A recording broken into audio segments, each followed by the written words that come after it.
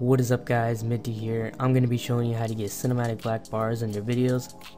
It's pretty straightforward. So first what you're going to want to do is right click your clip, hit properties and disable resample. You're going to always want to be doing that, so click OK.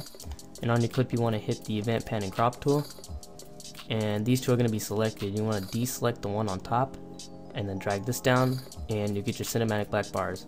And you can make these as big or as small as you want. I prefer around right here.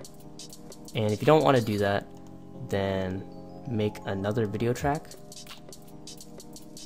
and then go to compositing mode and then click the one above source alpha.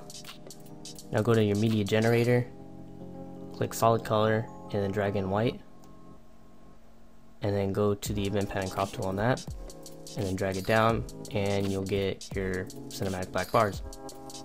Now the thing about this one is that if you don't have the white media generator on your whole clip, it'll just be black, and if it is, then it'll be normal. So if the video helped you, please leave a like and subscribe if you haven't already, and I'll see you guys next time.